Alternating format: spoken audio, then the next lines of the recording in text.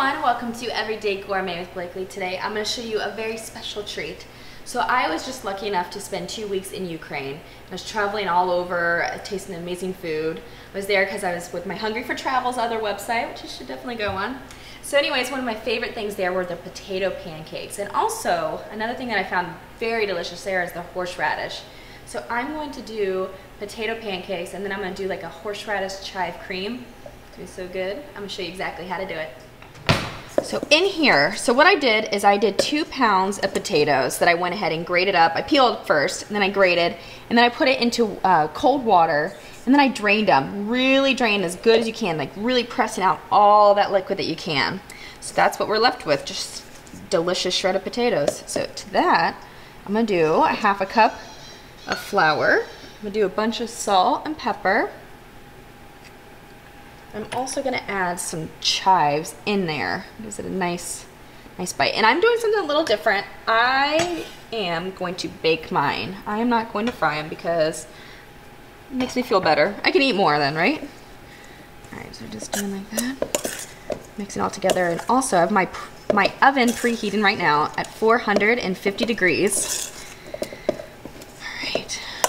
And I also have 2 sheet pans in the actual oven itself right now, and they're getting heated up.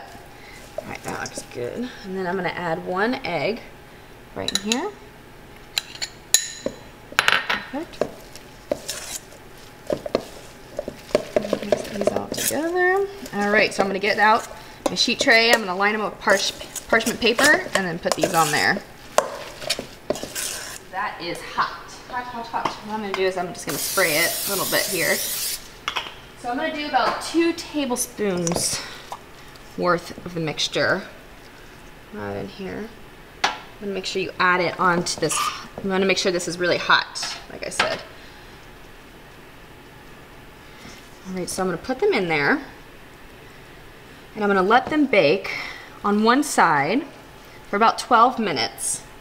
And then I'm going to flip them after 12 minutes and let them cook on the other side for about 6 minutes. All right.